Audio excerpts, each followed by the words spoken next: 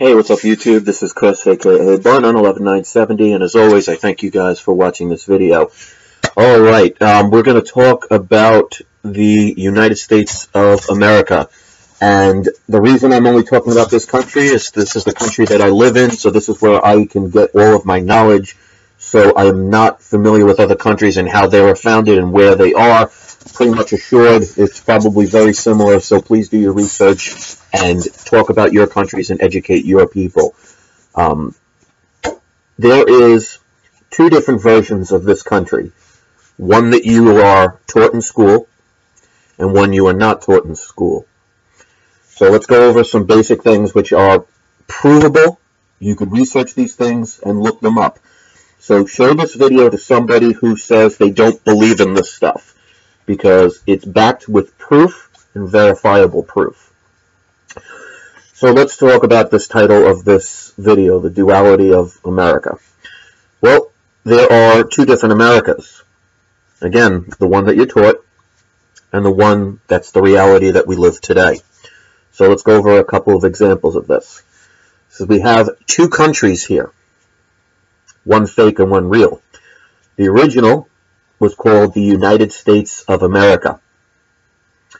The fake one, which was created in 1871 under the Act of 1871, is in all capital letters called the United States. That is not the country that you think it is. It is a corporation located in Washington, D.C. that was created in the Act of 1871. So please look that up.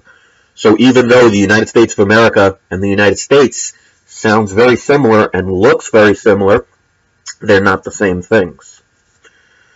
So with that being said, and when so many people say we have to have our constitutional rights, I understand where people are coming from, but if you don't know that there are actually two constitutions, well, be careful what you wish for. You may get it, because the original Constitution, which was created in 1789, was the Constitution for the people of the United States of America, or the United States with just a capital U and a capital S.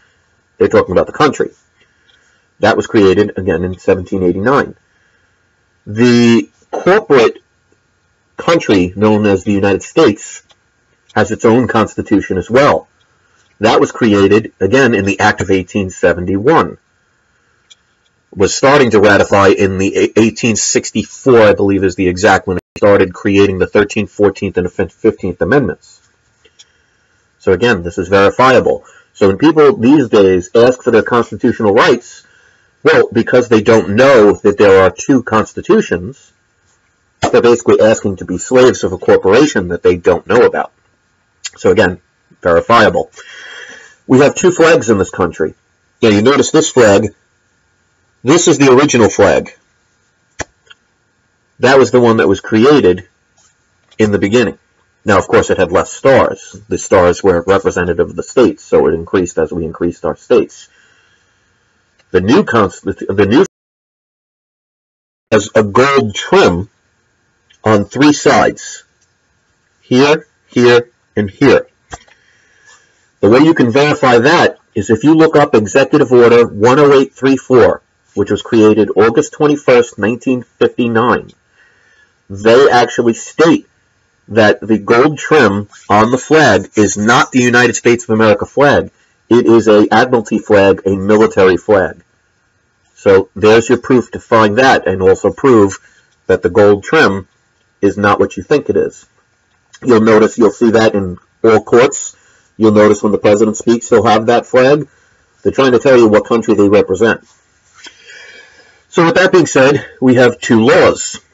Well, the original Constitution, which was, again, the Constitution for the United States, which meant it was for the people, they had common law, which is law of the land.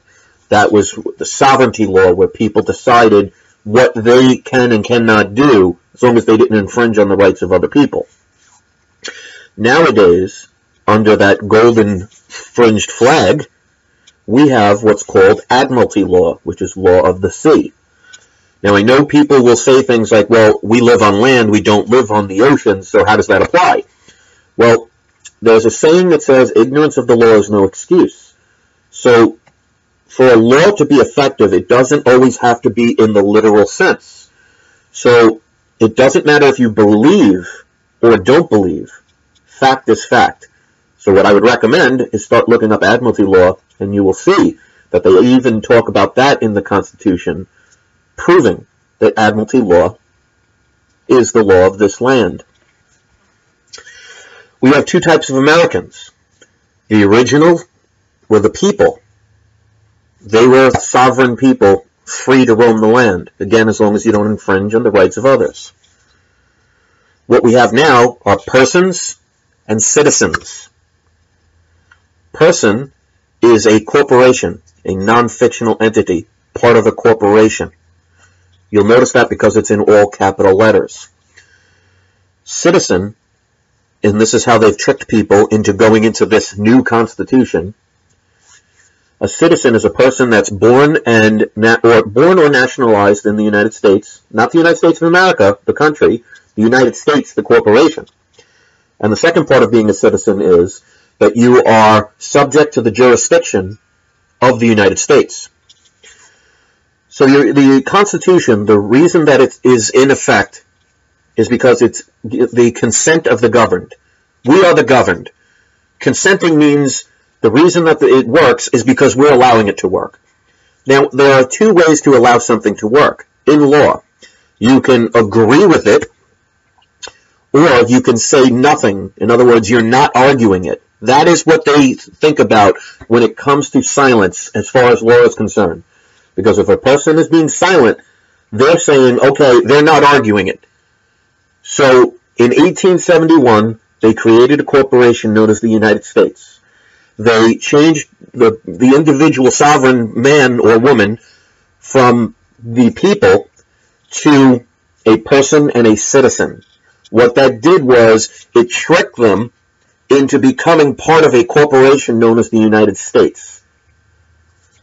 And because you did not know that, because they own the public schools, they own the politicians, because they all get paid lots of money to keep silent, you were never told this.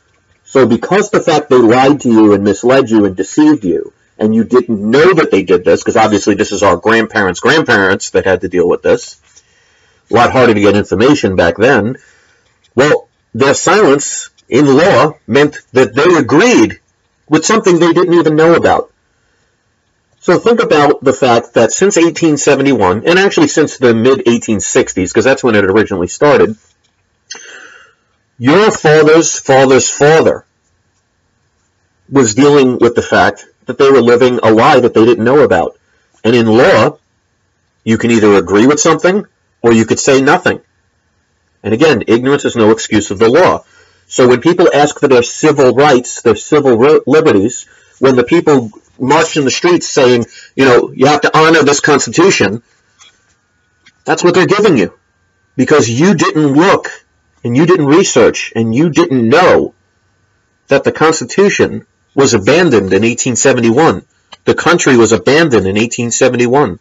They overthrew the government and created a corporation that looks the same. This flag looks very similar to the one that has the gold trim. The United States of America looks pretty much the same as the United States. And they changed for the people to of the people, which meant it went from the original document that was subservient to the people to the new document where the people are subservient to the document. So we went from sovereign free people who had rights to citizens who are slaves of a corporation that have privileges. That's why you need things like licenses. That's how they can tell you you can and cannot own a gun. That's how they can throw you in jail for a small infraction. We consent to it through our silence. So once you learn that you are consenting through your silence, through your ignorance, which is not our fault because we weren't taught this, once we all decide, or at least the majority of us decide, we no longer consent to this fake Constitution that they tricked you into believing is what happened in 1789, which our forefathers fought and died for, well, we'll get our original country back, and we'll have a lot more freedoms. That's up to you guys. Once you know the information, if you choose to do nothing, you have no right to complain. And like I said in the beginning of this video, be careful what you wish for. You may get it. So the next time you go and protest and you say, I want my civil liberties and I want you to follow the Constitution, they'll give you exactly what you're asking for. Because if you look up in the 13th Amendment, the definition of the word slavery, they define it in a sneaky way.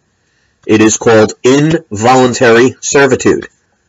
And notice they just didn't say that slavery is when somebody forces you to do something, no matter how it's done.